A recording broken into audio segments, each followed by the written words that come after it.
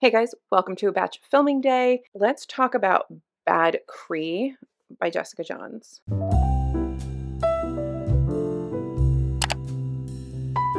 Welcome back to another rambling review. It's Alyssa. If you're new here, hello. And if you're not, welcome back. Ugh, I can't get comfy today. Okay, I was sent this arc a little while ago and I was really excited about it. And I finally have read it. And what really excited me about it is one, it deals with dreams, which are, I feel like, really hard to do well in literature. Two, it's an Indigenous author, which I am trying to broaden my reading of Indigenous lit First Nations people because I realized I am like woefully bad at reading books from those cultures. And I've been trying to make a conscious effort to fix that because I shouldn't be. And then thirdly, it's because it is a literary horror novel, which we can get into whether or not it really is or not, but that's how it was billed. So we'll go over what this is about. I'll read you the blurb and then we'll talk about my thoughts. I do have some notes, unlike in other videos where I just kind of wing it. This one does have a little bit of structure.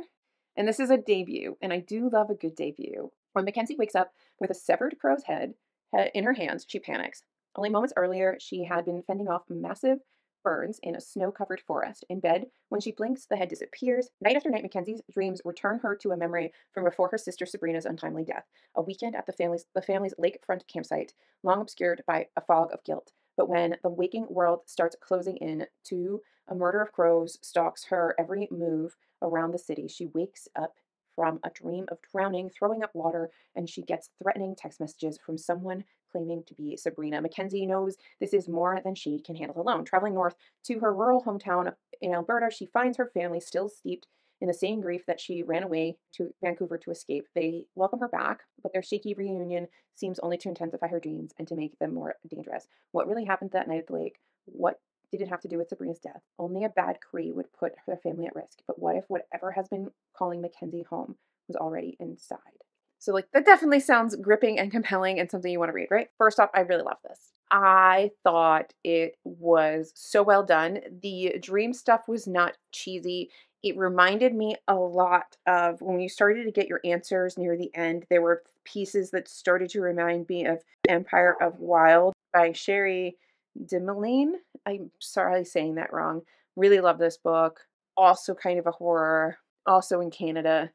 Really loved it. I loved the way we looked at grief in this story, how Mackenzie is not processing grief, but thinks she is by going away from things. When she goes back home, she starts to actually confront her grief, confront some of the reasons why she left, repair and rebuild relationships with her family, with her culture, repair connections with her town. There's a lot that's going on inside this little narrative of horror. It's really brilliantly done. I've seen a couple people kick around different genres for this, whether or not it really truly is horror. I feel like an avid by the books horror person is not going to think that this is horror. Someone who just reads a lot of literary fiction may actually think this is horror.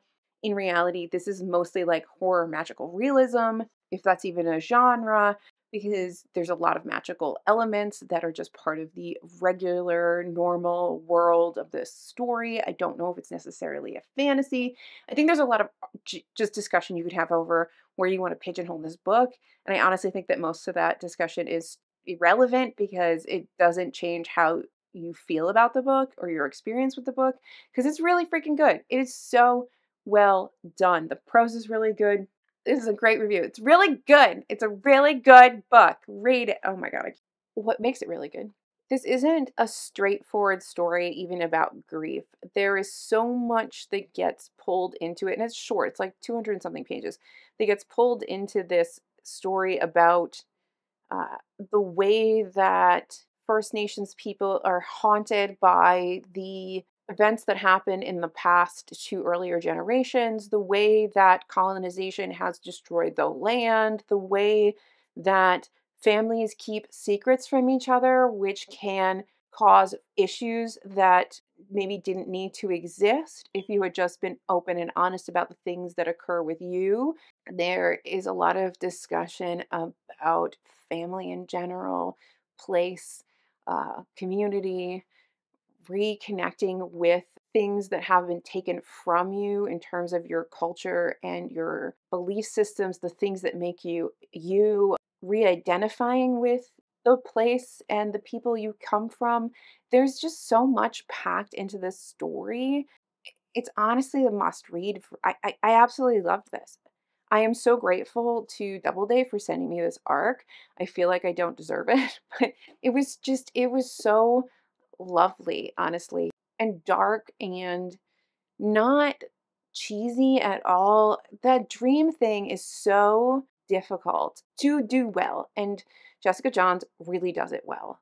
It is so creepy as you watch the story unfold and the dreams, the barrier between dream world and reality start to blur and blur and blur and blur until she there is no difference between the two. There are moments that feel almost like a kindred where she is slipping into an alternate reality that only she can get to. And it's just so good. I don't even know how to explain it anymore than that. It is definitely worth your read. I think if you kind of like fantasy and literary fiction and like paranormal stuff, you're going to really love this for sure. And I can't wait to see what Jessica Johns writes next. I think that there's a lot of talent in there and it's going to be phenomenal. There's two pieces of information I do want to just add in here. One, the reason why she wrote this book is because a professor basically said that writing about dreams is stupid. And she was like, well, I'll show you. I'll write you a book about dreams and it's going to be amazing. And she, I think, showed him. So there's that. But then there's also, I'm going to link it in the description. There was an interview that the author did with a bookstore called Left Bank Books that has a really great discussion of the where to place this in genres, and I just feel like it's a really interesting discussion. I don't think it has any bearing on the overall quality of the story, but I think it's a really interesting discussion. I like these books that blur the lines between different genres. I feel like I don't know, they're more fun in a way because they don't pigeonhole themselves into any one thing. And I feel like they're so much more approachable because you can come at them from all different kinds of angles as a reader.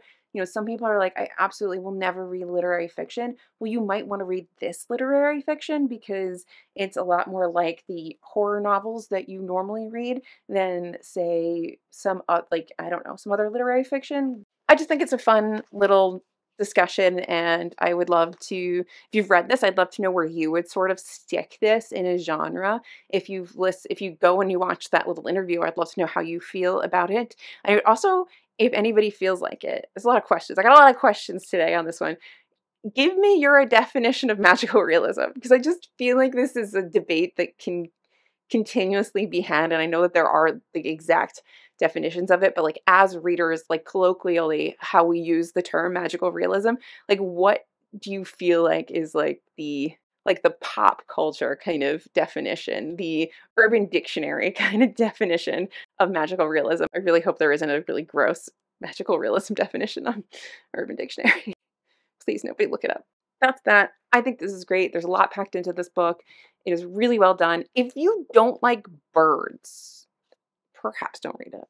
Some people have like a really, really deep-seated fear of birds, but otherwise I don't think it's like scary horror.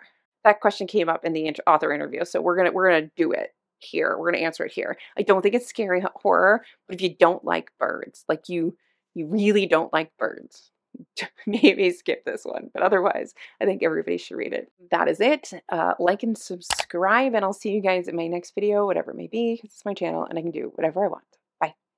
So just sit with me, talking to the night until the morning, building chemistry. I don't think I ever want to go come closer next to me, trying to find another way to say this, but I think